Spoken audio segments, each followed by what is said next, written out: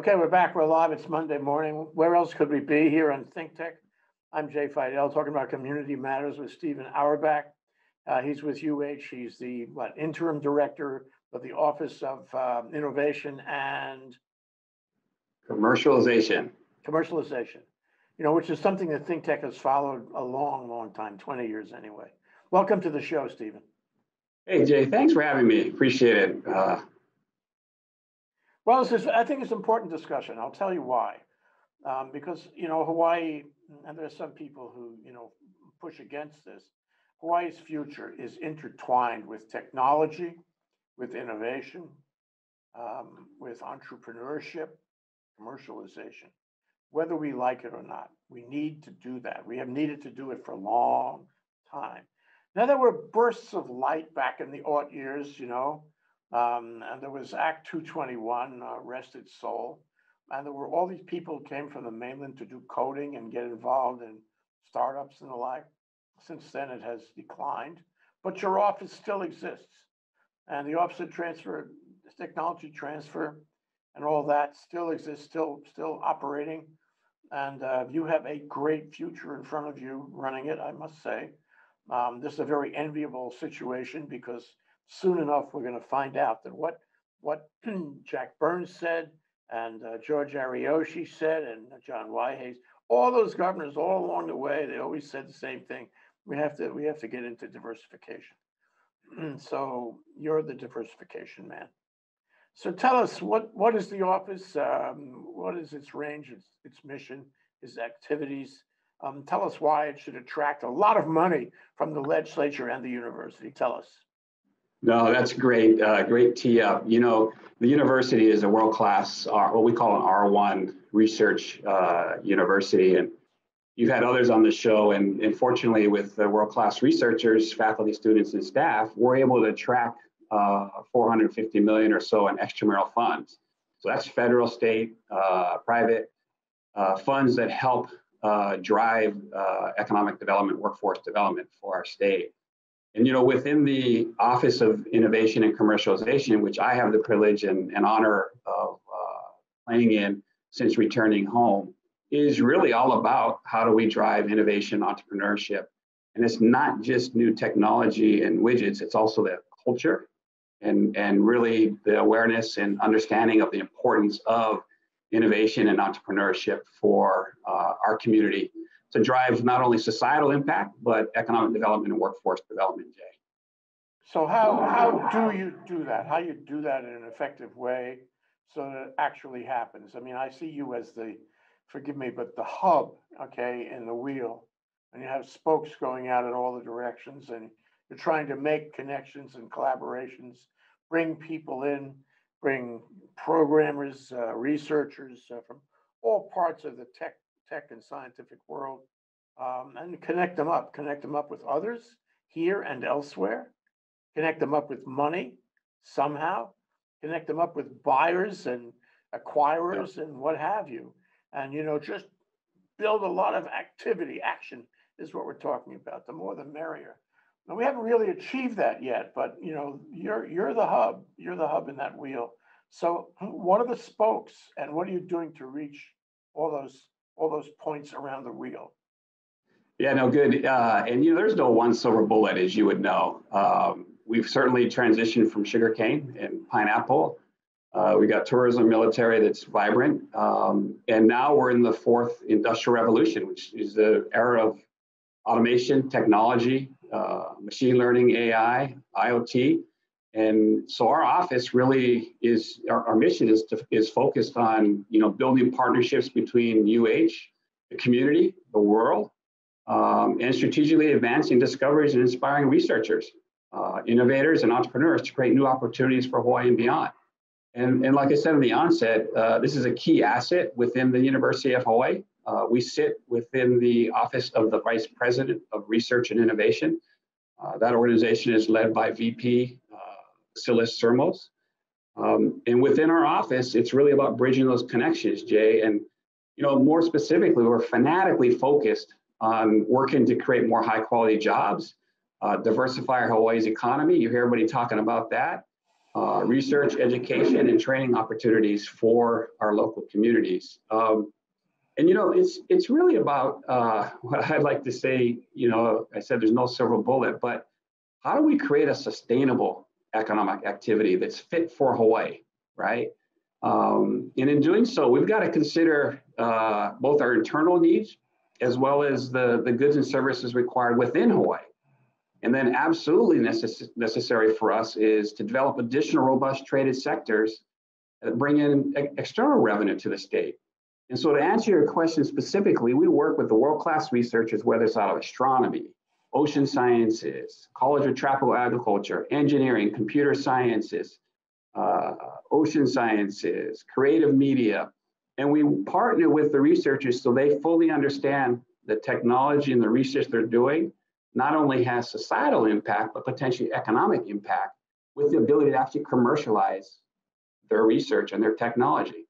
And so our office has the traditional tech transfer assets where we work on NDAs, MTAs, so non-disclosure agreements, material transfer agreements, licensing agreements to help commercialize that world-class research. Whether that's a startup, that's a spin out, a licensing arrangement, that's all part of what our tech transfer. And then the other asset within the office, we also have UH Ventures. Within UH Ventures, and I think you're aware of this one, Jay, you've got Act 38 and Act 39 that was approved by the Ledge. Act 38 allows us to bring some of the conflicts of interest and manage those internally, gives a little more flexibility and take more risk. Act 39 allows us to bring money in, federal, private, philanthropy, so we can reinvest that money back to try and diversify our economy.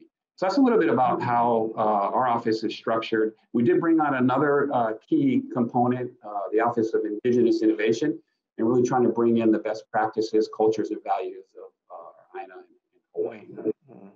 No, that sounds like the full panoply of the university there. So a couple of questions that spring out of that, though. What about patents? There was a time when OTED would actually fund patent applications. You still doing that? Yeah, no, good question. So if you have a researcher that's gotten some extramural fundings from National Science Foundation or National Institutes of Health or Department of Energy, and if they're coming up with they disclose their technology to our office, we'll review that for applicability and uniqueness, and then make a determination if we're going to file a non-provisional patent or a provisional patent, and then spend the money to do that. I always wish we had more money to spend on filing the patents, because patents are key to drive technology and innovation and diversification. We have a limited budget, right? And so we're constrained, and we do a very good job. The team is very focused on what are the key technologies that we think are differentiated, unique enough, that align to our core franchises here that I talked about within the University of Hawaii. So if I come to you with a good idea, who knows what, say a device of some kind. And in fact, we talk to people around the university who are working on these things all day long. And I come to you and I say, look, I think I need to protect this or I'm going to lose it. Somebody's going to knock it off. So can you fund a provisional patent application for me? Which isn't cheap, but it's a lot cheaper than the utility patent application. So how far can you go? How much can you spend? And do you have lawyers in your pipeline there, in your bullpen, where you can, drag them onto the field and say, here, get a patent for this guy? Can you do that? Yeah, good question. So hypothetically, you say you have that new technology. If you're a faculty, student, staff, I'm saying, hey, Jay, let's continue having conversation. Do the disclosure to really find out the uniqueness of that technology or that invention. And then we do have very talented staff. We have a couple of attorneys on our bench, actually patent attorneys as well. And then we'll review that for, like I said, uniqueness and applicability based on the technologies and the research we're doing here. And then the way we typically work it is we either will front the money and then recover it based on any licensing royalties that we recoup, or the researcher faculty may front the money on their end and fund it, depending on if they have a startup or if they want to go that route. And then we evaluate those disclosures and determine how far we want to continue, whether it's US, rest of the world, Asia Pacific, Europe, and file in those countries as well. And that allows us, as you know, with the way patents work, allows us to really leapfrog and step function the technology to the next level. So you mentioned funding a few minutes ago, and I'm interested in that too. First of all, you know, there is a sort of a template deal between the university and the entrepreneur, the researcher, who wants to commercialize his idea. And I don't remember exactly what it was, but let's say for this discussion, it was like half or something like that, where the university kept half of the, you know, the benefit, the ownership of the project, and the researcher kept the other half, and the university funded the, you know, the researcher in going down that line you described. Is it still that way? What is it like? If I come to you and I present my idea, are we going to get into a partnership, and what terms would that be? Yeah, and it depends on the bargaining unit, whether you're a faculty, staff, and or student that doesn't have a bargaining unit, then there's different variations. But yeah, there is a collaborative effort that we put together, and we put together agreements and share. Typically, any royalties or monies that is received from said technology that may have a patent, a percentage goes to the inventor. Typically, the money follows and follows the inventor. There is a small portion that also goes to the university, and then a small portion that goes to the unit. So for example, if the School of Ocean and Earth Sciences does an invention from one of their faculty, a portion goes back and helps fund. And the unique thing about that is it enables that researcher in that unit, astronomy, SOS, engineering, to continue doing some more innovation in incubating. So some monies flow to those three entities. Can I do a case study with you, actually, Steve? I don't want to surprise you, but I would like to discuss some case, some company, some entrepreneur. Is this hypothetical, or is this a historical? This is real. So so don't go too far back, because I just came back home 5 years, so I don't have a lot of historical perspective. Born and raised here, but I haven't worked in academia and tech transfer office. This is my first run at it. I come out of tech, so don't go too far back in history. Well, you also took your graduate degrees here at UH. Yeah. So no, I mean, what's cooking? You know, like I remember, for example, Digital Island. This is way back. This is way back before I was born too. This is back in the 90s, and there was a guy who had some technology, I think with telecom, and he approached the state. At the time, there was some money in the state for this sort of thing, and the state invested in his company, and it went public. You know, this is in the 90s. It went public, and then the state immediately sold its interest out and made some money, but not nearly as much money. The guy's name was Ron Higgins, as Ron Higgins made, and so it was good, but not great. Because the state, you know, had the ability, had the, whatever you want to call it, the moxie to invest in his company, actually invest in his company for a share of his company, but it didn't have the sustainability, it didn't have the stick-to-itiveness to stay in there for a little longer, where it would have made as much money as Higgins made. But I don't know, that kind of sexy deal happening. Is there anything going on that you can talk about? Yeah, there is, and that's thanks for that historical perspective. And we have not had a home run, and it's not. We're going to looking for a home run. We're looking for many around the basis, right, across all those sectors I talked about. We're seeing some interesting stuff in agriculture around macadamia nuts. We're seeing some interesting stuff around COVID and testing and vaccines. We're seeing some interesting stuff around space and satellites. I know you've had people on your show talking about that. We're seeing some interesting stuff come out of the engineering school around AI and machine learning. We're seeing interesting stuff around data sciences out of our Data Sciences Institute.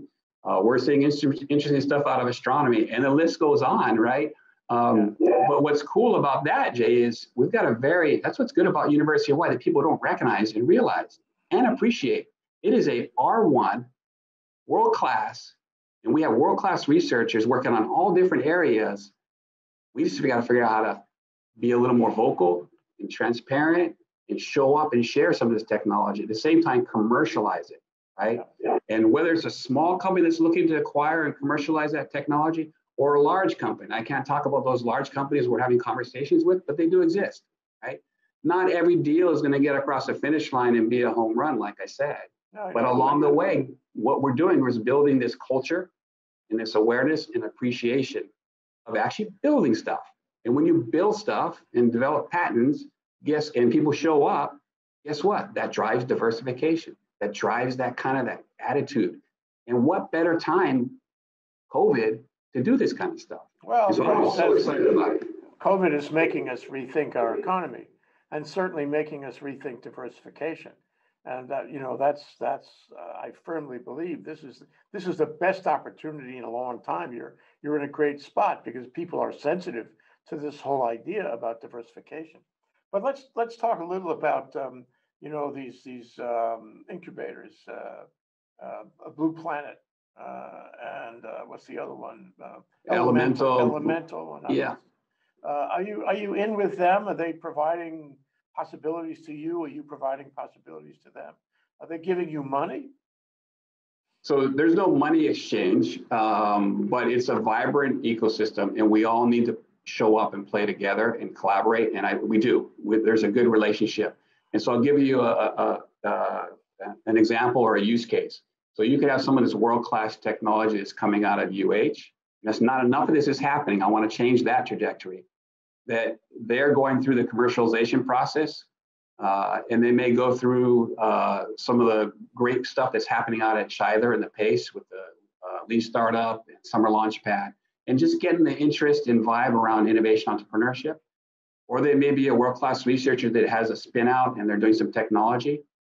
What better way than in our own backyard to then transition to Elemental or Blue Startups? And we do have cases where some of our researchers or faculty, students, or staff and their teams are showing up in those accelerators. And then it happens to be in Hawaii, right? And then you start getting into phase 1, phase 2, phase 3 of potential federal monies, SBIR, small business investment, STTR, those types of monies that can then continue to invest in nurture the research and get them to commercialization efforts. So it's absolutely dialed into the ecosystem partners. We're very strong connection together, and we cannot do it solely alone. We've got to do it together as a whole. I call it whole of the community.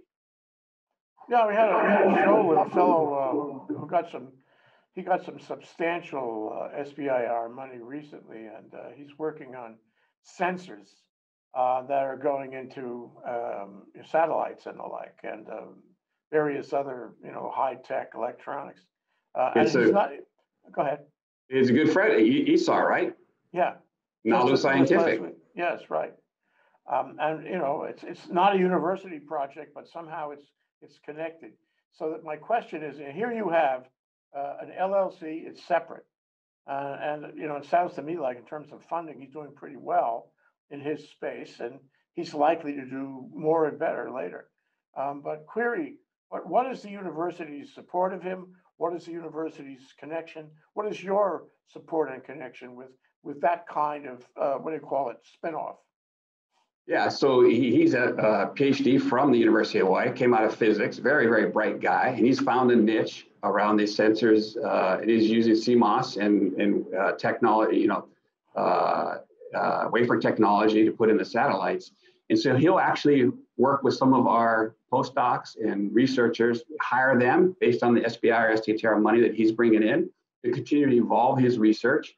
We're having conversations that I can't go into detail about right now on this show, but how do we continue to develop that relationship to the next level? There could be spin-outs or spin-outs from the technology he's doing. He's very focused, which is the right thing to do around his unique technology. But from a workforce development standpoint, bringing our students and researchers to work with him on some of this technology is another one. How do we bring in some of the other folks from physics or engineering, which he's got strong relationships with, so they start thinking about innovation entrepreneurship so they can do a spin out. It's kind of what I call a ripple effect, just by that one Nalu Scientific leading the way, Isar, and he's a doer. He's got a great attitude to drive innovation entrepreneurship and a strong collaborator. Yeah, a tremendous guy. It was really fun to talk to him. And all of these other areas you mentioned are so ripe with possibility for Hawaii. And Hawaii does have smart guys like Isar, who can, push to the frontier, except in one area. What's that one area, Jay? Astronomy. Okay, and the reason I say that is for, you know, a piece of discussion here.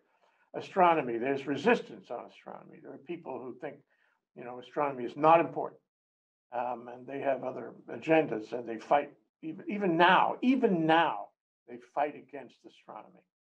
And I say to myself, this goes to the kind of thing you're doing with Waipahu High School. This is the kind of thing you have to get into the minds of local kids early.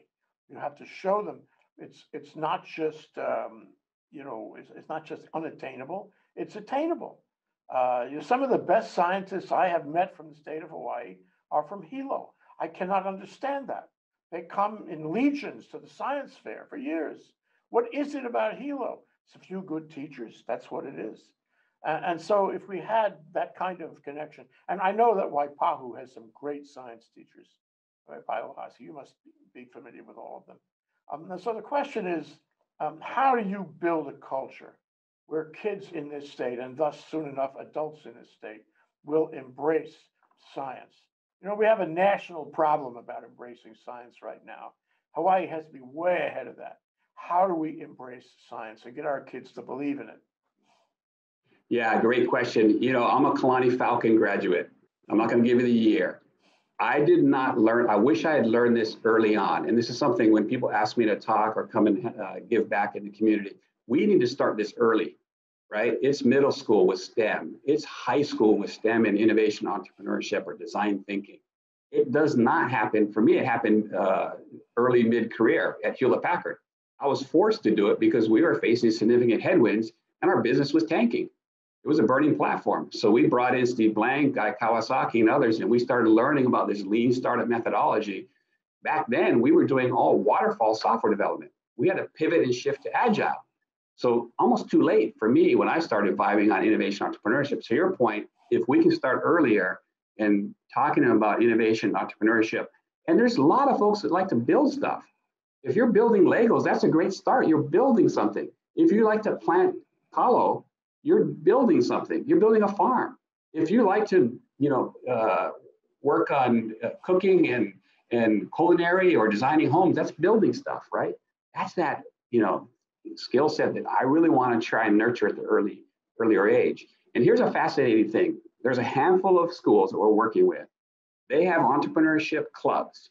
Imagine that entrepreneurship club, if they find out which we do have entrepreneurship clubs, right? If I can graduate from that high school, stay in Hawaii as part of my community, join the entrepreneurship club, and I may have had an idea, a widget or a service or a product that I thought of in high school. Now I can go into the world-class four-year university, University of Hawaii, or if you want to go to a two-year college, community college, same thing, learning this stuff, because that's another topic I'm pretty passionate about, where innovation entrepreneurship exists. But now you come to you go to the entrepreneurship club, you take advantage of all the world-class assets we have here, surround yourself with world-class researchers, continue to incubate your idea. Imagine if we were to get funding and scholarships, some of those students, they stay in Hawaii and stay at and do innovation entrepreneurship. Big thing, right? Absolutely. So have you seen the serial on Netflix? Gee, I hope you have. It'd be great if you have. Called Halt and Catch Fire. No, I haven't. This is fabulous. It's a serial. It's got 2 or 3 seasons to it, and it's about this whole thing about entrepreneurship back in the early '80s when computers were just getting started, and when, you know, guys work for IBM and they split off IBM and they come and they form, you know, their tiny little company and make a computer that competes with IBM. This happened again and again and again, and they failed a lot of the time, but they learned and they filtered into the industry in general. Before you know it, they populated companies that, you know, made them richer than your wildest dreams. And it's the whole story of that.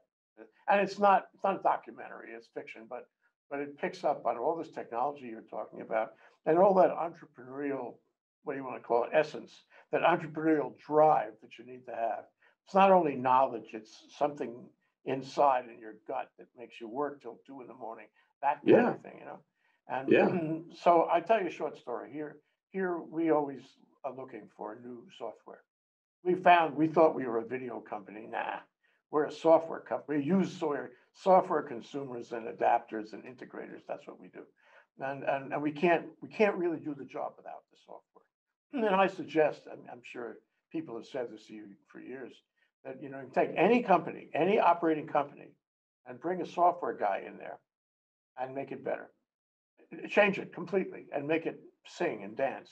And so we always looking for software like that. So I was looking for specialized software, and I think I found it, okay, in Istanbul.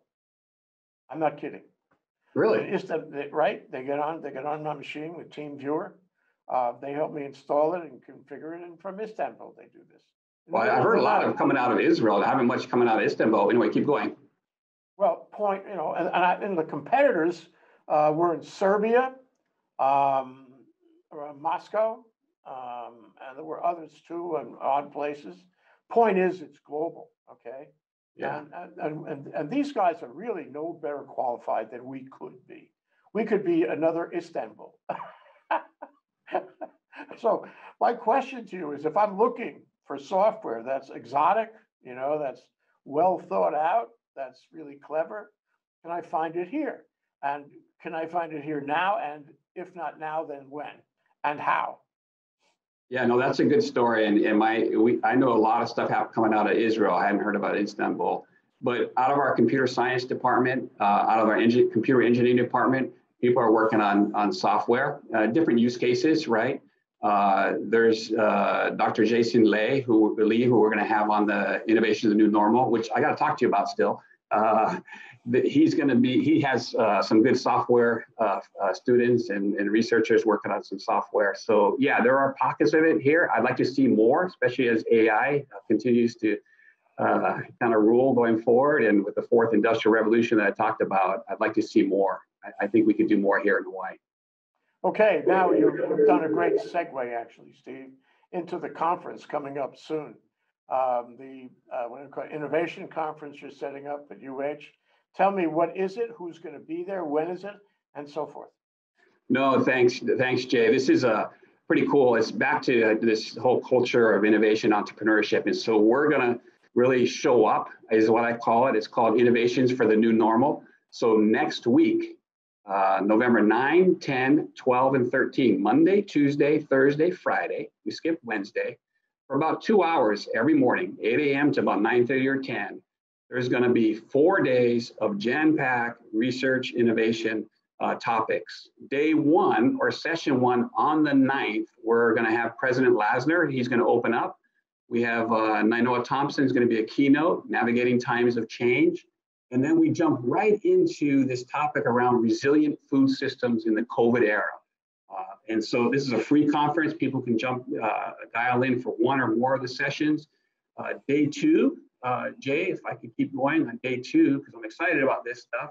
We go not only from resilient food systems, but now we're going into innovations in healthcare. And so we have Dr. Amy Grace. I don't know if you've had her on your show. If not, we got to get her on. But she is a local girl, Stanford doctor, and she's leading our health initiative here at the university. And she's bringing a dynamite panel of folks coming around to talk about Hawaii pre-pandemic, innovative ways that UH and the health community in Hawaii have worked together to expand virtual care going forward. And then session 3, I have the opportunity to tee up a good friend of mine, Steve Blank. And so this is the Thursday, 8 a.m. And I'll do an Oceanside chat with Steve Blank. And we're going to talk about creating new businesses and reinventing existing ones. And then I go into a panel. I've got Creighton Narita. He's the CEO of EK and Team Praxis. I got Peter Dames. He's the EVP over at Servco. I have Chris Lee, who's the director of the Academy of Creative Media. I have Dr. Jason Lee, I talked about earlier, and then Captain Kurt Moe from NSA Hawaii. And then Jay, bring it home. Friday, last day, culminating event, we actually have Guy Kawasaki. I talked about him before. He's coming in. He's going to do a 10-minute how to be a remarkable inventor. And if you have not talked with Guy or heard from Guy, local boy, Iolani grad, dynamite speaker. Dynamite speaker. I've seen him a number of times. He's terrific. And he's picked up surfing, so he's going to maybe talk a little bit about his surfing fun. And then Vasilis closes it out on with President Lasner and Rich Wacker, and some other key leaders and around the path forward for Hawaii going forward. So that's it in a summary. I know we're running out of time, but I hope folks tune in. It's we're capping at 1,000 registrants. It's free. Last week I heard we're over 400 plus that have already signed up. So if your listeners are out there, please sign in. It's free. It's great topics. Yeah, that's great. I'm so glad you mentioned that. So where do I go? So the link is hawaii.edu/research/innovations-for-the-new-normal. Okay, for the new normal. All right, thank you, Steve. It's great to talk to you, and I look forward to more discussion. I look forward to at least seeing part of that huge, magnificent, ambitious program you're setting up. This is what we need to do, and you're doing it. I really appreciate that. Yeah, Jay, just one final thing I want to say. Thank you for, allowing me to show up and be here. You do so much for the community. I've only been back home for 4+ years now, and I've tuned in. Keep up the great work, because this is important stuff for our community and for societal and economic impact. And thanks to you for doing this kind of stuff. Thank you, Steve. All the best. Aloha. Stay safe. All right, aloha.